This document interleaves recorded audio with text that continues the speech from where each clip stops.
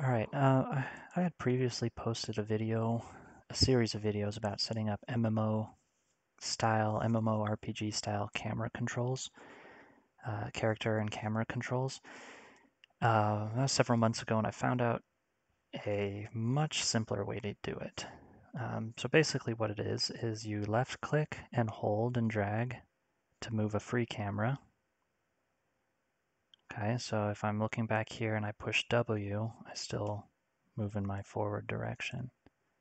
Okay, because I'm just left clicking the free camera. If I press and hold the right mouse button, I'm moving character and the control rotation of the pawn. So now when I press forward, I spit off that way. Okay, so I'm right mouse button. And so I can hold down the right mouse button and W and have MMO style precision. I can spin around my character as we go. So here's how we do it. Okay. In the controller, the player controller, we have a simple setup like this.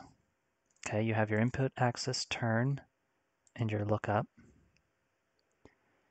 Okay, and those signals are both fed into a gate. The right mouse button and left mouse button both open and close the gate. So what this looks like, debug style, let me show you. Bringing it up on another screen. Okay, so without clicking anything, the signals from the mouse end here, which is fine because this value is 0 anyways. So we're not continuously resetting the camera when it doesn't have to change. Okay, if I press and hold left, you see that it flows through, moves the camera, always adjusts the camera, but you see it stops at this branch here because the right mouse button is not down. If I hold the right mouse button down, it gets all the way through to the move the character as well. So let me bring the character over so you can see just a little bit. So I'm moving left mouse, right mouse, okay? The key parts for your player controller is you have to have show mouse cursor, enable click events, okay? Because it's actually going to be the click which will start doing the axis values, okay? So both these move camera and move character, those are functions in a character class. I call it a player base character because different players may have different meshes and whatnot. So this is the parent class player base character. Pop into that. Let's look at the move camera first. Okay, so we've got, you get the turn and lookup axis values. You get the input yaw scale and pitch scale from your player controller. Those are, I'm just using the defaults. It should already, a regular player controller. Here, I'll show you mine. Where is it? Class defaults.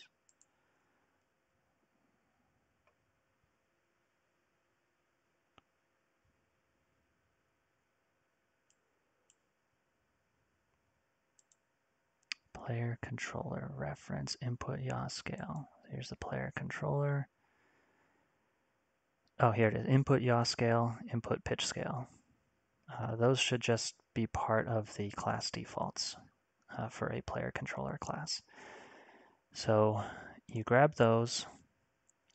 The turn signal gets multiplied by the scale and added to what the relative rotation of the camera boom, which is part of your character. You break that rotator and you add the scaled up pitch and yaw to each of those. Clamp the pitch so you're not freaking out at the turnover points, like straight up or straight down.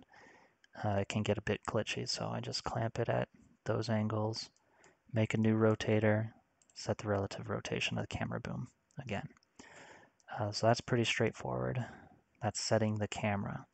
So that's always happens whether we allow mouse data through on a right mouse or a left mouse. In both cases, we're going to be adjusting the camera.